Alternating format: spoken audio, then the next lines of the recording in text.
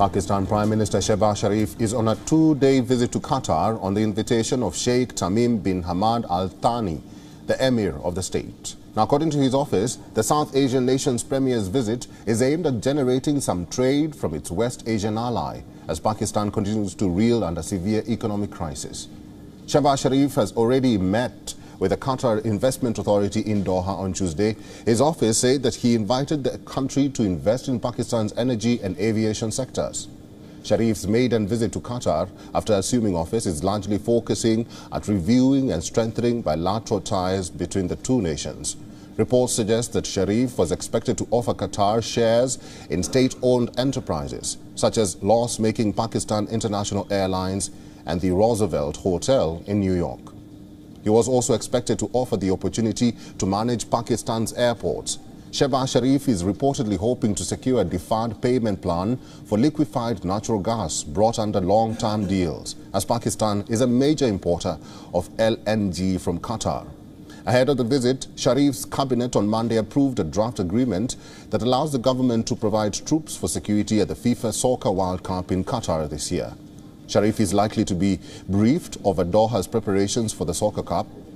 The Pakistan Prime Minister's Qatar visit comes in the backdrop of ongoing economic turmoil in the country. The country is currently witnessing a balance of payment crisis as its foreign reserves have fallen to $7.8 billion, which would hardly cater to more than a month of imports. Pakistan's record high inflation, which stood at 24.9% in the month of July, high amount of imports than the exports, and a historic depreciation of the Pakistani rupee against the US dollar. These are some of the factors that are adding to the woes of Pakistan's 220 million people. Sharif's Qatar visit also precedes an International Monetary Fund meeting scheduled for next week.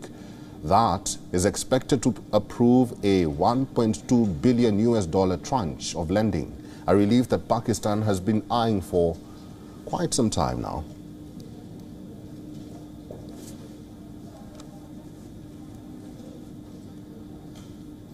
Our Pakistan Bureau Chief Anas Malik is joining us live with an update on this significance of this trip.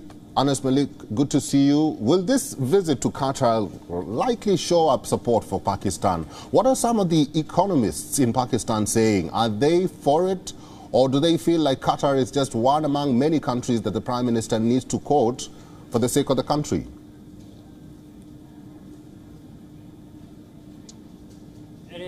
What we know so far and what we understand is that Pakistan and Qatar share historical ties, and this dates back to years, or rather decades, since Pakistan's independence. So this visit is deemed or is tapped really important, because Qatar has been Pakistan's one of the biggest allies, and vice versa. Pakistan has been backing Qatar as well. And remember, when the very recent GCC shutdown came in, Pakistan was the one that was providing the food security line to Qatar as well.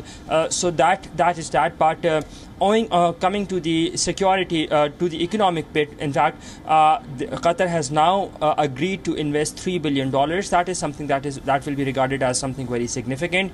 This visit is particularly important because it will also further go on to discuss the handing over or the potential of investments in Pakistani airports that Qatar was wanting for years. This is what we know. Also, the potential for investment in Pakistani International Airlines owned Roosevelt Hotel in New York City in the US. So vis-a-vis that bid, we know that the economic cooperation is something that Pakistan is currently eyeing for, and of course Afghanistan will also come under scrutiny or under the radar for talks, because remember, Qatar has been that one country that has been actively supporting the Afghan talks, Pakistan being its neighbor, and time and again both the countries have been complementing each other with regards to the Afghan peace process. So by and large, this is a very important this visit is deemed very important, especially with regards to the economic cooperation, and this recent announcement, or which was rather being hinted at, but it is now confirmed that Qatar will invest $3 billion. That would be seen as a sigh of relief, given the country is currently battling one of the worst economic crises since its independence. Eric? All right, we'll have to leave it there. Our Pakistan Bureau Chief Anas Malik, thank you very much for that update today. WION is now available in your country. Download the app now and get all the news on the move.